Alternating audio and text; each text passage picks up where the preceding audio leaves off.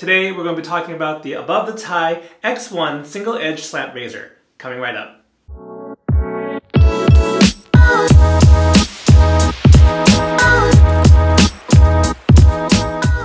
Hey guys, welcome back to the channel. I'm your host John, and we got another razor spotlight for you today. This one comes courtesy of Above the Tie, which this razor is on loan, and that is the Above the Tie X1 Single Edge Slant Razor. Above the Tie reached out to me after I covered the S1 slant razor and asked if I'd be interested in trying this one, which recently released, I think just within the past few weeks. So I figured because I haven't tried too many Artist Club style razors, the more experience the better. So this one, the X1, is a loaner. It came with the Calypso handle. I had a choice of which handle to go with it. And I'm a big fan of this handle. It's weighty, it's stainless steel. The Calypso has a kind of barber pole style knurling on it, so it certainly helps with the grip. This version of the X1 head that I've been using is in the brushed matte finish. And I've been using a Schick Proline P30 as far as the blade goes. But before we get further into the details of the X1, let me show you what else we're going to use today. So the brush I'm using today is another one on loan from my friend and Lather Talk co-host Gerard. And the brush here is from Summer Break Soaps, who, in case you didn't know, besides making an excellent soap, splash, software products, has been turning some beautiful handles. And this one is loaded with a 28mm Declaration Grooming B11 knot. So you can kind of see it's been soaking.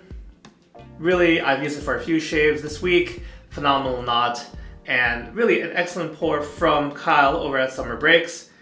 As far as the software, I wanted to revisit something that I'm already familiar with, given that we're doing the spotlight on the razor. And what I want to revisit is Declaration Grooming's Fake Yellow Light, both the soap and the splash. This one in particular had this wonderful leather note that really revealed itself in the splash, more so than the soap. This time around, I'm curious if my nose picks up that leather more in the mix of notes in the soap here. But all around, really wonderful scent. Looking forward to using it today. If you'd like to help the channel, please like, share, and subscribe if you're not already a subscriber. These are all easy ways to support and grow the channel if you're enjoying what you're watching. I'd also like to invite you all to come check out the new Lather Talk Discord server. It's a great place to chat and hang out with your fellow wet shaving enthusiasts. Alright, so we've got the brush loaded here. You can see I have a little bit of the pre-lather already on my face. And as I'm doing the face lather, I'm going to give you some more information behind the razor we're using today. Alright, so the Above the Tie X1 is made of 303 stainless steel. And it's made in the USA. This one is billed as a mid-aggressive razor, and I would agree with that assessment. Some of the finer details, the stats on this guy. The blade gap is 0.55 millimeters. I don't know why I said it that way, 0.55 millimeters. On the website, the X1 is also billed as a smooth but efficient razor. And kind of interesting to note, they do warn folks who have sensitive skin that this might not be the best razor for you. Personally, I don't see a lot of slant razors, rather new slant razor designs coming to market. I think it did have its moment in the sun maybe a few years back. It's April 2021 as I'm recording this, just for your reference if you come back in the future to watch this. But slants aren't really talked about too much, but it's an interesting idea to combine it with a Artist Club style razor. And my guess is that one big motivator behind it was to increase the efficiency. And maybe just do something a little bit different with this style razor. Alright, so we're lathered up and ready to go with the X1 razor here.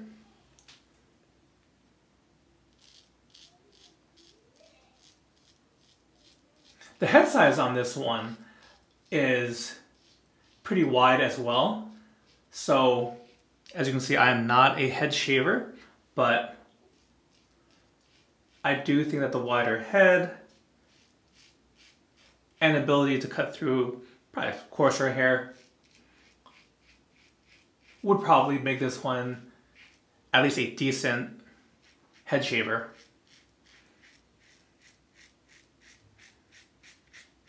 This is my third use of the X1.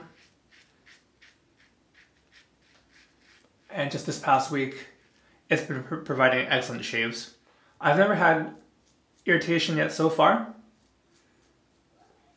I do think you have to be careful in maybe sensitive areas like certain parts of your neck, or even on the corners of my lip. It does seem to be a little more sensitive, so I just go with a lighter touch, or even I might only do like one pass with it.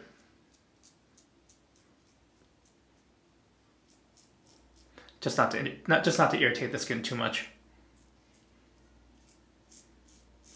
But the angle is easy to find. Rather, the optimal angle is easy to find with this. It didn't take too much trying.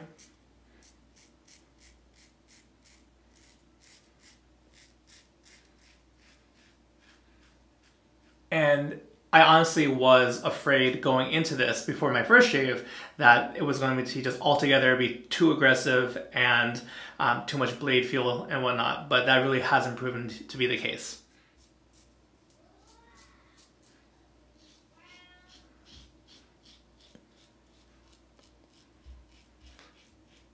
I'm not sure if it's picking up through the microphone, but there's a fair amount of audio feedback on this.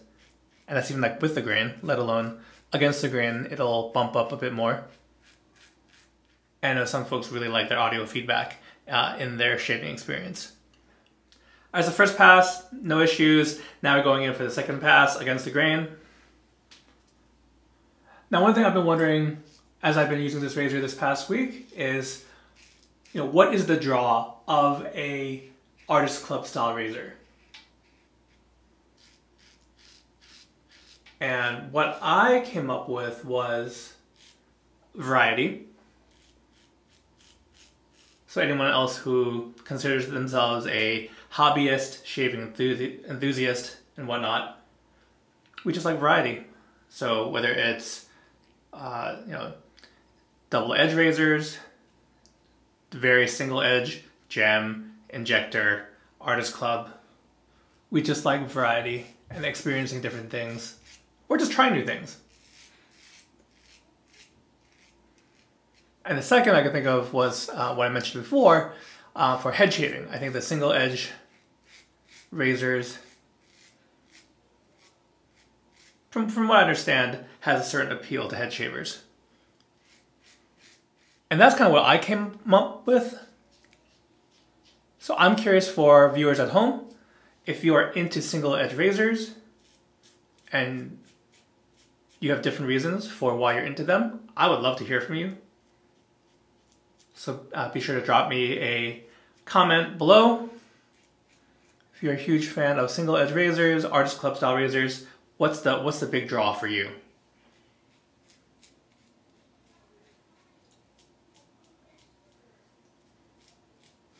As I personally have a push and pull of trying different things, but also trying not to hoard shaving items, both in hardware and software. I've been asking myself that question. And I'm not sure if there's a huge draw for me. I mean, that's part of the reason why I'm thinking about that question.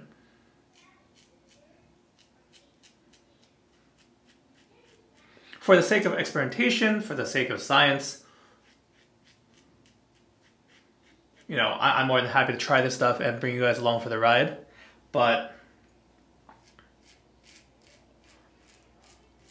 for, if I'm not creating a video, if I'm just wanting to reach for whatever I particularly want to use that day, I'm not so sure that the artist club style razors have a huge draw for me.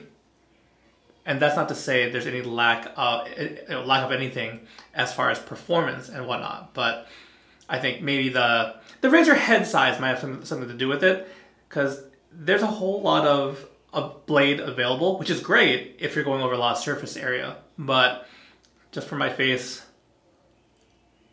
you know, whatever is provided in your typical DE size usually is more than enough.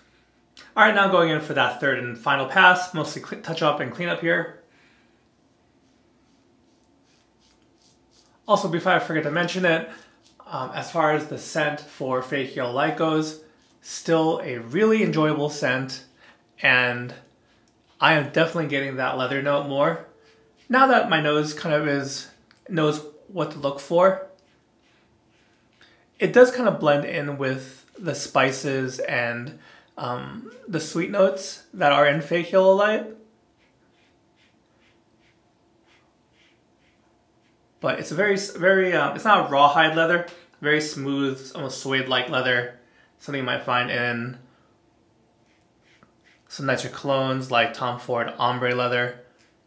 Not that this scent smells like ombre leather because the combination of notes are totally different.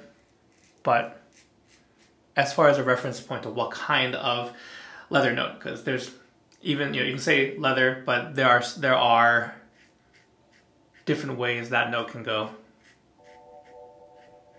So I'm kind of happy to take another spin with the scent and kind of find some more of the nuances in it.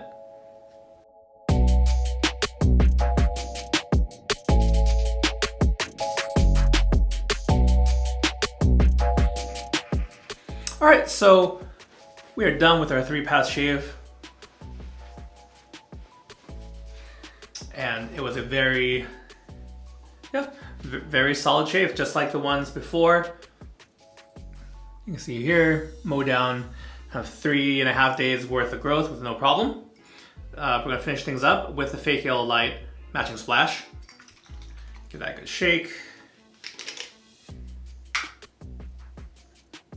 In case you guys didn't catch the review on this scent, I'll put a link in the video for if you want to catch up more about where I talk about the scent. We won't touch upon it lightly today, but the name of this soap is a passing reference to a song by Jimmy Eat World, one of my favorite bands.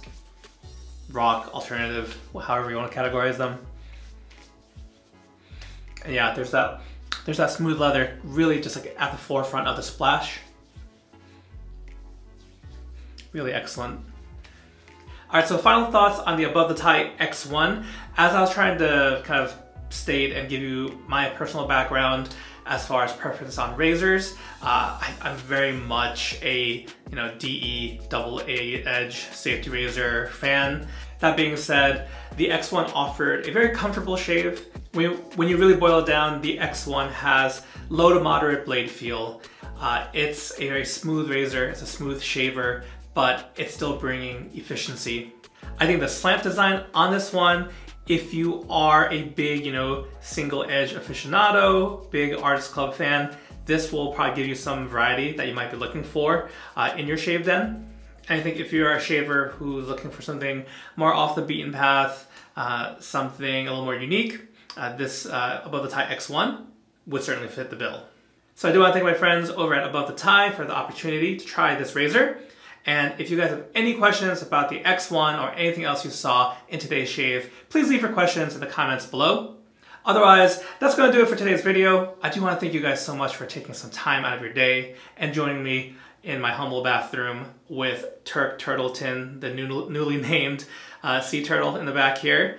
I hope you guys have a great day and hope to catch you next time. Take care.